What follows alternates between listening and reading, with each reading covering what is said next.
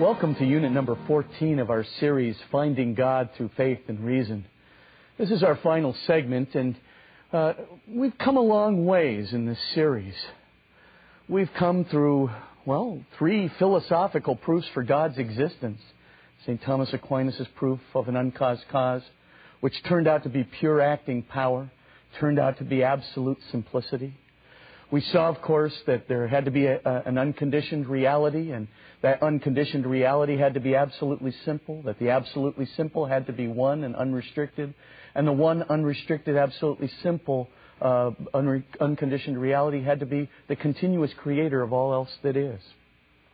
We also saw, too, that through the Hilbertian prohibition of infinities to algorithmically finite structures, we saw that past time had to be finite. And that eventually would lead to a creator which could not be in time or conditioned by time.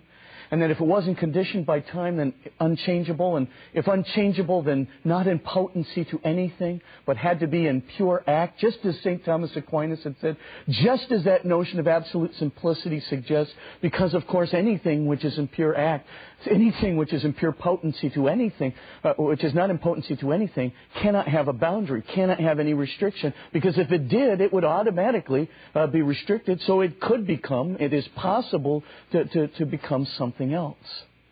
Being that is the case, being that we have this absolutely simple reality, we said of the absolutely simple, not only that it was truth itself and love itself and goodness itself and beauty itself, but we also said that it was one, and that it had to be one.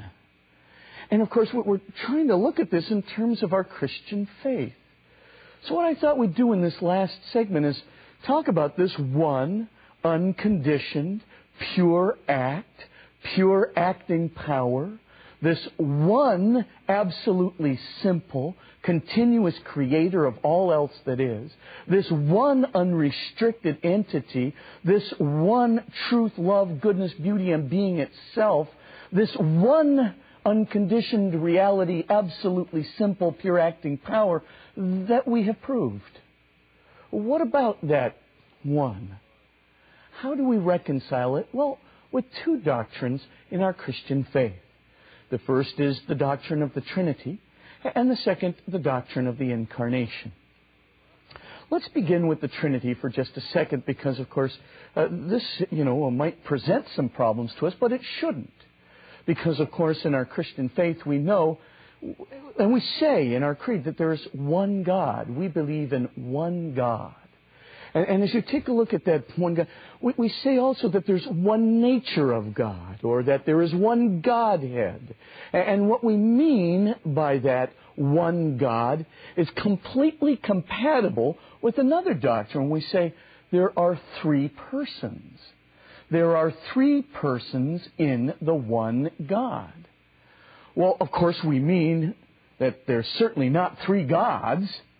We certainly don't mean by any stretch of the imagination that these three persons somehow constitute three infinite entities. I mean, let's go back, to where we started.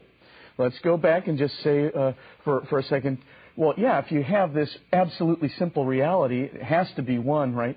If you have this infinite reality, it has to be one, and we prove that. The key thing then is Christianity is not asserting anything different from that. We're certainly not saying that there is more than one infinite power. That would be a contradiction. We are certainly not saying that there is more than one absolutely simple reality. That would be a contradiction. We are not saying that there is more than one infinity. That would be a contradiction, right? One of them would have to have something, be somewhere, be something that the other one was not. The one that was not somewhere, something, or having that something would be finite by definition, because it's not something that the other one is. Therefore, of course, any second infinity is a fake. Any second absolute simplicity, as we saw units ago, is a fake. There's only one, and Christianity has never been prone to arguing contradictions. So if there's only one infinite power, if there is only one infinite nature, if there's only one absolutely simple, unrestricted in every way, no intrinsic, no extrinsic boundaries power, then how can we have three persons? Well, that notion of self-consciousness, as I suggested several units ago, that notion of self-consciousness can really help us out. Because, of course, self-consciousness can use that one infinite power. And, of course, you could even have three self-consciousnesses using that one infinite power, and there would be no contradiction in that at all. Let's just review the notion of self-consciousness for a moment. And this is coming out in a new book called Emmanuel, but you can also read a little bit about it in a book called Who is Christ by Jean Galot.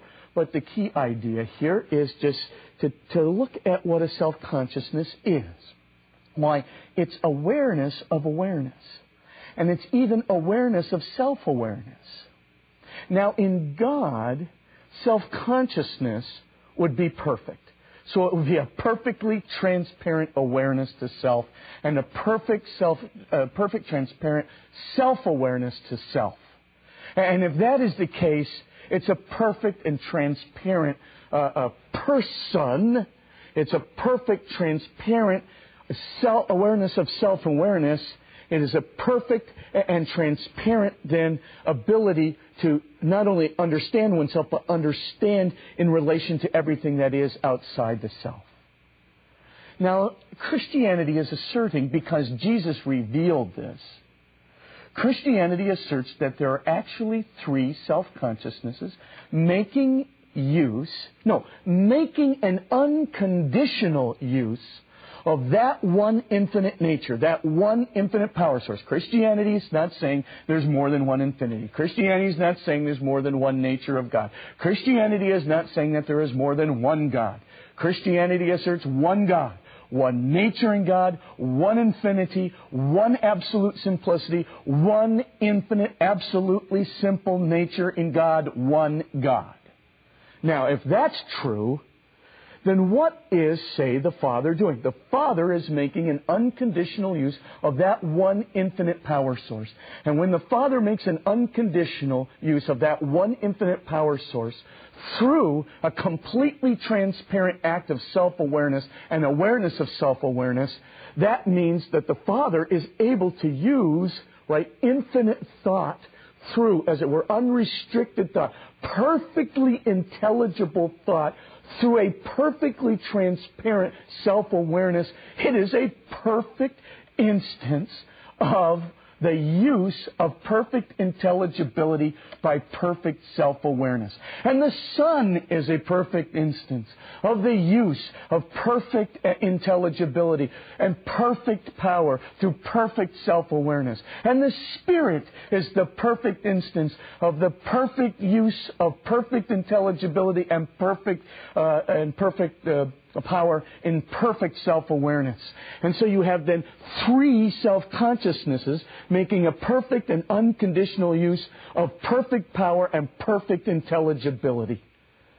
Now, no contradiction in that. Next, what are they doing? Well, Jesus tells us they're loving. That's what the Father does. That's why the Father's name is Abba, or Daddy. That's why when the Father reveals who the Son is, in the cloud, at the baptism and the transfiguration, what does He call His Son? He says, "This is my Son, Hahuias, Ha-agapetas, the beloved one." Beloved is the name.